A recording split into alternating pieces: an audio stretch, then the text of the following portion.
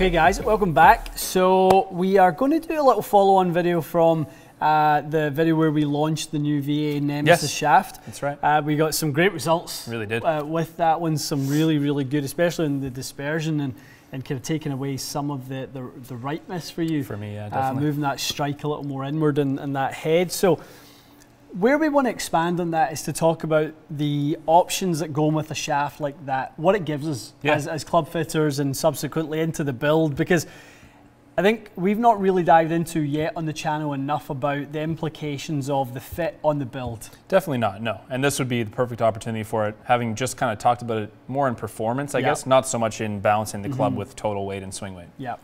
A lot of people watching the channel, if you're very familiar when we do these tests, we're always conscious of the head weight we use and balance point, things like that. But we've never really done a video where we dive into it and start shifting that up, that swing weight up and down the scale. I mean, in the scenario we want to paint is the player who walks into the store, gets their driver, realizes that it's not the grip of their choice or something like that. There's something, and then they go and change it. Gotcha. So they all of a sudden they go from their 50-gram golf pride grip, which is very standard grip weight, to they really like the new Align with the +4 technology and the half cord. Gotcha. So they go to this, and this is now 67.5 grams.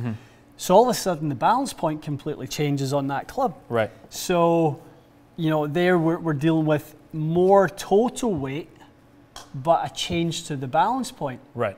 So then, just from regripping, just from doing that, and then you take you go for a fit, and then you all of a sudden you fall in love with the VA Nemesys, and that's the one for you, and it's the highest balance point grip out there.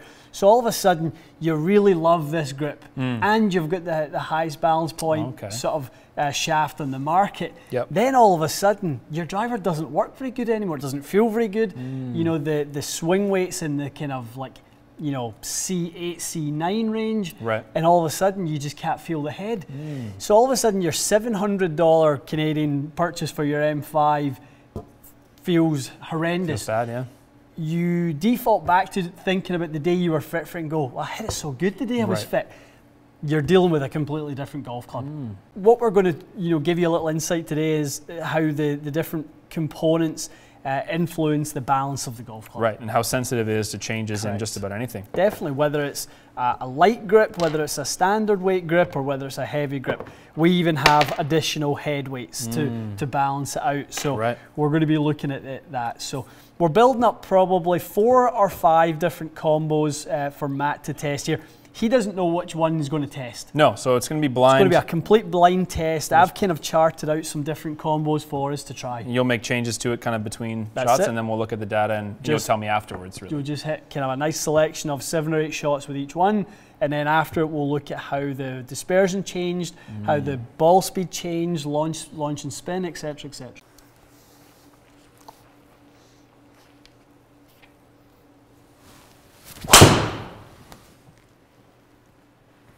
Smash in.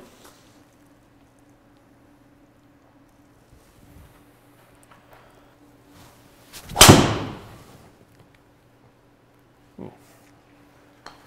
Like those ones.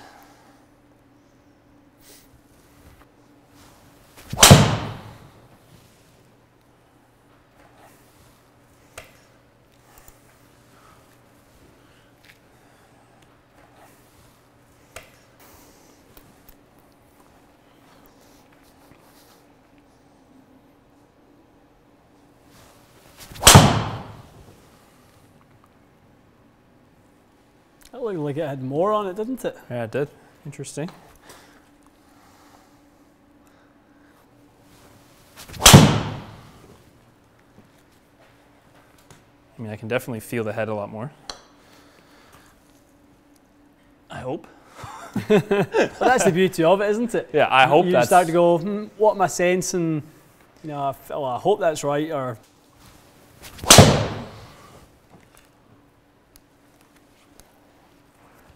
It's good.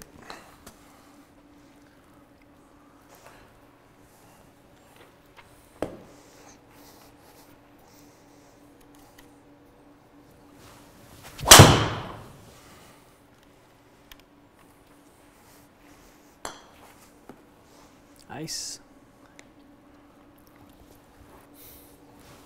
A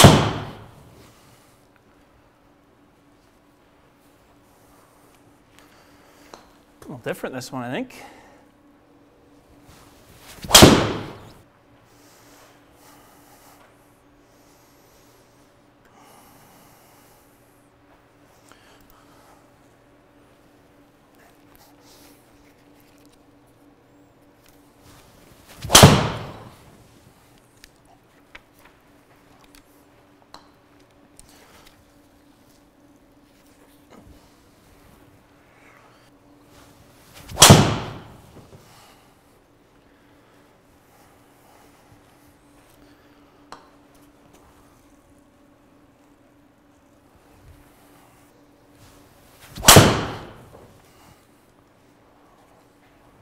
I like that one. Shapely.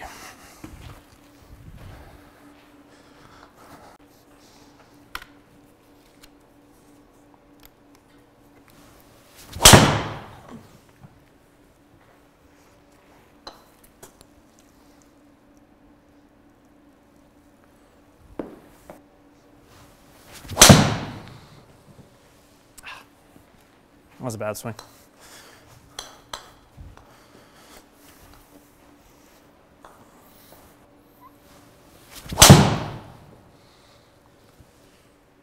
Oh. Actually, thought that was good. Okay.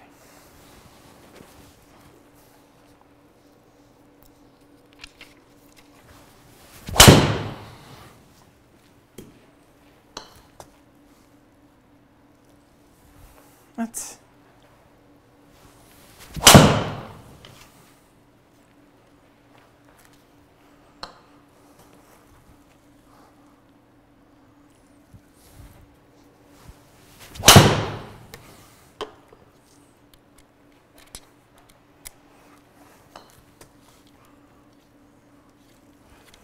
So kind of 6 different combos, playing with standard head weights, heavier head weights, obviously shifting balance point around. So starting at number 1, we had a swing weight of D1.5. Okay. So that was the standard 2-weight configuration. When we started? Yep. Standard Nemesys shaft, no alterations, and a sonar grip. And a standard grip, okay. So that would be our baseline combo. Yep. Very standard, nice set of results, was just right of the line, left of the line on average. Good. I thought it was pretty good. It felt a hair light, which makes sense, D1.5, but I would have probably gotten into a nice groove with it if we kept hitting. Very good. So on the next one, all we done to change it was we added the additional weight to it. Another one in the T-track here. Exactly. So anytime I had 2 weights, I had them neutral in the middle. Mm-hmm. Anytime I had 3 weights, I had 1 in the heel, 1 in the toe, and 1 in the middle. Gotcha. So always trying to be unbiased towards the rotation of the head. Right. Okay. Gotcha. So the total weight went up by 9.5 grams. That's the weight of the slider weight. This weighs. Okay. And the swing weight went up by 6, basically 5.5 points. Went up to D7. Right. So it was quite heavy, heavier swing weight than actually my driver is even. So off the back of that, we saw a little spike in ball speed, which is kind of what we would probably expect to see. Mm-hmm. Club head speed dipped ever so slightly with the additional head weight, and your efficiency went up a little bit. Interesting. Eh? Okay. So first kind of thing, it's all starting to make quite a lot of sense. Right. So the first time this was the first time I really kind of messed you up. So combo 3 was back to standard head weight, 206 grams. Right.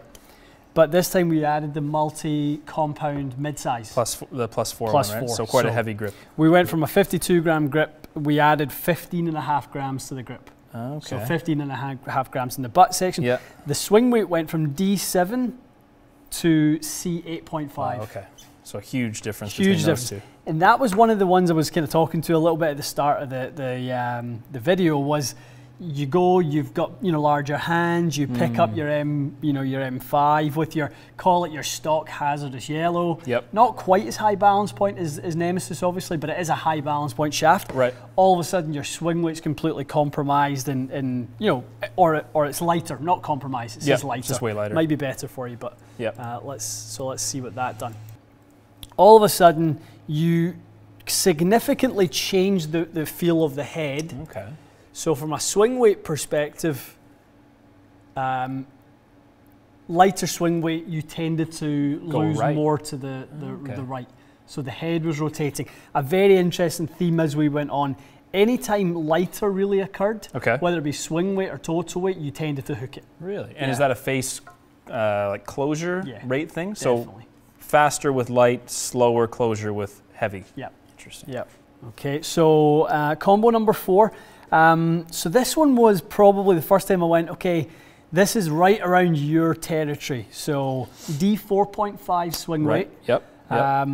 It was the heaviest overall build at 353. I definitely felt that it had the most. Had a lot of mass that fourth to it. combo. Yep. And that's adding keeping the heavy weight in the head and putting the heavy grip on. So balancing out at both ends. Right. So keeping it heavy. So on those two, the difference was started to become quite a lot in terms of face angle. Yep. You really were able to stabilize the head, keep it more open. Yep. So you know, you felt obviously the head weight back again. And that explained why I probably hit some really left, because that's quite a big jump, I guess, going. I was probably feeling the head really rotating, and then we went heavier again, and it was holding it off naturally from there. Exactly. Interesting. Okay. So having a little bit of fun, we went to the 35 gram grip. We actually went to the lightest grip, kept the heavy weight in there, and we went up to E0. Okay. So heaviest swing weight by far. Yep. So the overall weight, so if you look at this, these two are interesting. So combo, and we'll try and put these up on the screen. Yeah, for sure. I'll keep, so we can put these up. So the overall weight has went down by 23, or sorry, down by 23 grams. Right, right. So 321 grams, but the swing weight went up to E0. Jeez. So the grip is 35 grams, the head weight's 215. Okay, and at that point you had heavy head, but it was very, very head heavy. And at that point you lost a little bit of the consistency of it. Lost a feel for it, yeah. So, you know, the most consistent one was certainly combo 1. So dispersion wise, you were kind of a little bit all at sea with that one. Yeah, for sure. So it was interesting with the heavier head weights. Normally, if the club's balanced, you hit it a little more left. If it's too head heavy, you just lose it. Yeah, you just completely lose it in both directions. That was what we were finding with that one. And then in the last one, which was really interesting, was the combo 6. Yeah, so what was that? Which was the lightest head with the lightest grip. So the total weight went down to 312. So if you look at the heaviest combo we had was 353, and this one was 312. Oh, okay, so way So we had a 41.5 gram difference. But a swing weight that should have That's right been in your good for me. wheelhouse, D4.5. But I felt like I struggled with it. Because it was so light. So anytime you got light, you just couldn't control it. I mean, look what happened to your ball speed went up, your club head speed actually went up. Yeah, yeah. Struck it better, actually. Struck it more centered, but the face just wanted to snap It really shut. wanted to close, yeah. So again, going overall very light was really not a good combo for you at all. So me closing it more, I'm just noticing my path started getting way more into out at the end, and I was kind of getting frustrated with it, like what if I was kind of swinging differently? Yeah. Does it make sense that if the face is getting really closed, you naturally try to push the ball out more, I guess? Well, you would naturally try to keep the ball from going right. Especially someone like yourself, who kind of reacts a lot to what they see. So you can almost take it, like we always say, like pretty personally, how the ball is flying, when it's not always really your fault. So you know, the head was rotating quite a lot. So that path was definitely getting a little bit more inside. This is crazy. I mean, 6 different ways of setting up the same driver. Same shaft and same driver head, same shaft. loft and everything, right? And you can influence the swing weight. You know, the lightest we had was C8.5. The heaviest we had was E0. So basically 11.5 swing weight points. Crazy. And then the different obviously weights. We had 353.5 grams was the heaviest overall weight. We had as low as 312, so we could influence that by 40 grams. Just changing head weight and grip weight. It's wild. So really wild. Different things, you know, that we're always playing. I mean, we've got these little bins right next to all our bays with different weights and different kind of things in there. We've got our compressor where we blow grips on and off during fits. If we don't see something working, we're able to make changes on the hop like that and be able to kind of start to work around all these changes. So, you know, if I'm going to beat the drum for TXG a little bit, this is not an experience you can get a demo day. I was just going to say, I mean, even if you've got interchangeable heads and shafts, that would be one combo, not 6. 100%. So the weight change and grip change, and obviously swing weight scale as you went. That's the biggest thing. Produced 6 different options within what used to be one option. You know, they don't have, you know, you're not likely to see the swing weight scale that you know, we have sitting with us by here next to, you've not got a weight scale. You're making changes at the demo day, and components here, unfortunately, you know, you're not going to be able to really get into the nuances of things that can make such a big difference. But to watch all your changes as you went along was crazy. Really interesting. Yeah, some stuff for you guys to think about with regards to when you make changes, whether it be adding grips, taking grips away. Make sure you seek some proper advice, and even, to be honest, online now you can get swing weight calculators if you go to certain websites, and you can put in, you know, if you've got a kitchen scale at home, and you can measure the head weight, you can measure the shaft with the grip on it. Right. So all you need to know is basically the weight of that grip. Go to the manufacturer's website, see what the grip weighs. Most tips are between 6 and 11 grams on the sleeve. You can find that out again online. It's not too difficult. And then you can start to know all your component weights. Well, that's the thing when it comes to changing grip size. If you're changing grip weight also, well, what is it that's making the change? Is it the grip size, or is it the grip weight that influences the swing weight and total weight? It's a good point, because skinny grips like this, thin grips, are always associated with being able to close the face more. And that happened, but it may actually be because it was light. And then a big fat grip, it held the face more open, but that may have been because of, I guess, the swing weight or total weight being heavier kept the face more open? Well, what we tended to see was if you had overall heavy weight with a heavy grip as well, you tend to hit it more left. So just a heavy club in general went left? Yep, so a bigger grip. Bigger grip and heavy head, you tended to keep down the left side. On the last one, the combo with the lightest, smallest grip and the standard grip, you had the easiest time to release it. So someone who's, you know, very much, you know, struggling with a bit of a slice, you know, changing the set composition, you know, go to something like a Golf Pride Tour 25, you know, go to a nice light head weight, something that they can really feel that they can shut it down.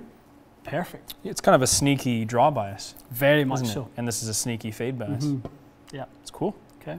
Another can of worms well and truly opened here, guys. Let us know what you want us to test. You know, this is the type of video that sort of evokes a lot of thought. For sure. Yeah, blind tests, it's basically just open season. We'll do as many as we can and different suggestions you guys have, and then integrate the build shop stuff. I think we can do, probably got to be 10 videos out of this at least. Tons of things we can change from here. Great. Cool. Excellent. Okay, stay tuned for more. We'll see you again soon.